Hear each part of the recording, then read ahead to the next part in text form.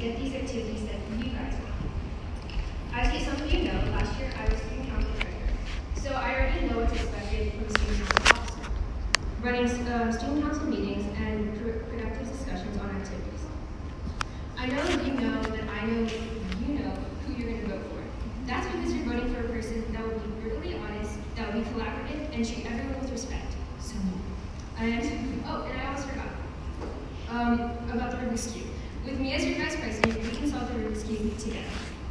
And go crosswise.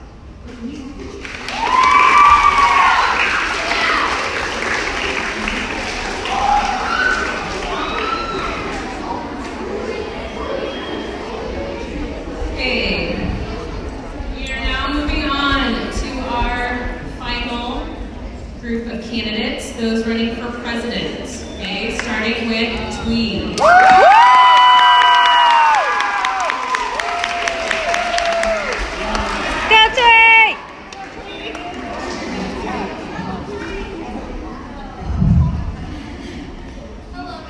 Hello, Merryhill. Many of you may know me, but for those of you who don't, my name is Thuy, and I'm running for president. So let me give you some background information. This is my 8th grade year at Merryhill, and I'm secretary of the National Junior Honor Society. And one last thing, I have respect for everyone here as peers, friends, teachers, parents, etc. So what is my main focus this year? I want to focus on an anti-bullying campaign this year in student council. I went around and I gathered some data about the middle school. Sorry, 5th graders. Unfortunately, 64.5% of everyone in this room, not including 5th graders, sorry, had to deal with bullying, whether it was physical, verbal, mental, or even cyberbullying. Everyone in this room has anonymously told me if they were being bullied or not. 84.5% of people in this room, not including 5th graders, told me if they have witnessed an act of bullying. 64.5% is the majority. 64.5% of middle school students are being bullied or went through bullying. And those who went through bullying went through something they didn't want to go through. And that's what I want to stop right there. And if this is a law right now, imagine how things might change or might not change in the future. I want you guys to vote me for president because I want to make this school year the best one possible. I want everyone to be able to enjoy their school year without any pressure or burden. I want everyone in this room to feel included in this family, that which we call a school. And I know I may sound like I'm ranting on and on about this, but this is a problem I want to be able to fix. I would not only help eliminate the bullying problem as much as possible, but I want to introduce great ideas as middle school night out or dance ideas from you guys. I will put more than all of my effort in the student council.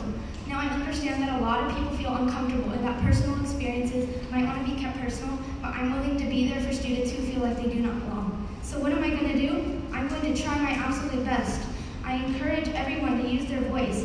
Now I know that the problem, which is gossip, social drama, exclusion, even cliques, might not ever be eradicated, but I want to resolve this issue somehow. Even if it only went down 1%, I still would have tried my best. Before I say anything more, I'd like to give some acknowledgments. I want to thank my family for supporting me every step of the way. I want to thank everyone here for listening to my speech, and I want to thank, where's Mr. Wallace? Mr. Wallace! He's gone. Okay, well, I want to thank Mr. Wallace for ever so dearly and kindly voting for me. So back what I was going to say, I want to be able to make an impact this year. I want to make a difference. It costs $0.00 to be kind, and that's what I want to focus on this year. I will sit with you at lunch if you want me to. I will be your friend. I will go the extra mile to make you smile. Well, not literally. I want every single person in this room to have a great Merryhill school year.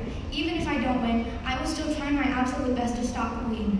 And when I leave the school year to go to high school, I'm going to leave